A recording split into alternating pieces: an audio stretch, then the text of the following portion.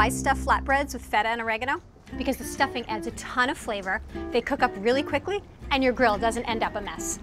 I'm gonna start with a really simple flatbread dough. This one is made with a little bit of yogurt and a lot of whole wheat flour. It's very hearty, very chewy. And I've let this rise. You can let it rise either in the fridge overnight or for a couple of hours at room temperature, and then just cut it up into balls.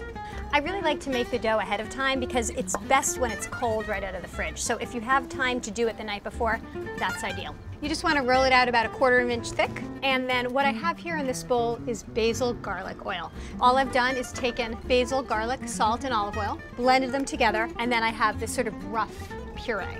And I'm just gonna brush that all over the bread. This is gonna lend a lot of flavor to the dough, and I'm also gonna use it as a dipping sauce at the end. Then I'm just gonna sprinkle this with some crumbled feta cheese. You don't wanna use too much, just a little bit. I've got fresh oregano leaves here. You can also use thyme leaves. So you just fold the dough over so that you stuff the flatbread. Everything should be on the inside. And then you just want to roll it out. And this time you don't want to roll it quite as thin. You want to roll it, let's say 3/8 of an inch-ish, like that.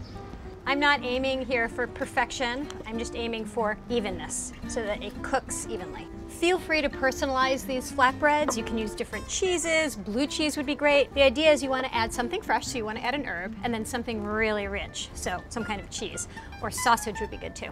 So then after you've rolled these out, I'm just gonna brush them with some plain old olive oil. The trick when you are brushing these guys is that you don't want to brush your cutting board where you're rolling them out, because then you'll just get it all oily and sticky. And then I'm gonna flop them right on the grill. Oil side down. And then you just want to brush the tops with more oil so that when you flip them, the other side won't stick. Those are going to take just a couple of minutes to cook, and then we'll flip them, finish them up on the other side. This is what you're looking for. You want them nice and puffy. Yep, oh, perfect. Just want to flip them over and then get the other side. Just check the bottom, those are good.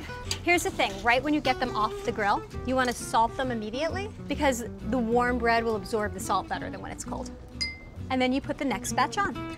Make sure to save some of the basil oil for dipping. So if you're spending the afternoon grilling and you need a little snack to keep the hungry hordes at bay, these flatbreads are the perfect nosh.